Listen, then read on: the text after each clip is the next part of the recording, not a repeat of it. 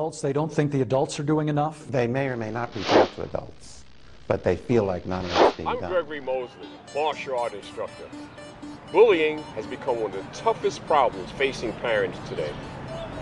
While listening to the Michael Basin radio show on 98.7 KISS FM, I heard a caller give a testimony on how she caught her daughter cutting her own body out of frustration from constantly getting bullied.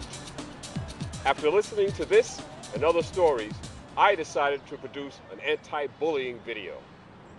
This is based on my 41 years of experience as a martial art teacher. I'm Mary Lou Willis. I'm a psychiatric social worker, specialty working with teenagers and younger children. It begins at home, not in the school.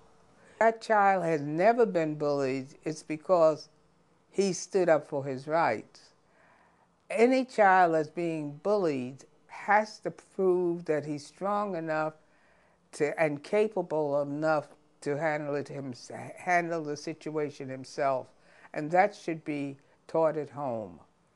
The child can handle a situation, any situation, within reasons, and especially bullying. Stand up for your rights.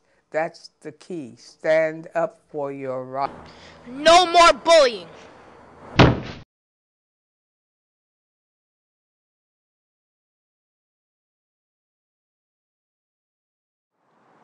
Now, when someone approaches you in the schoolyard and looks like they're getting ready to hit you, what you want to do is step back and keep your body sideways. You notice the way he's keeping this, grab you by your wrist, try to pull you somewhere, so they can beat you up, they can bully you. This technique is good against a single wrist grab. Notice what he does is he brings his arm up and he's going against the thumb. Whenever you go against a joint like a thumb, the person loses their grip. You're able to get yourself loose so you can escape and get an adult or just go to the nearest safest location.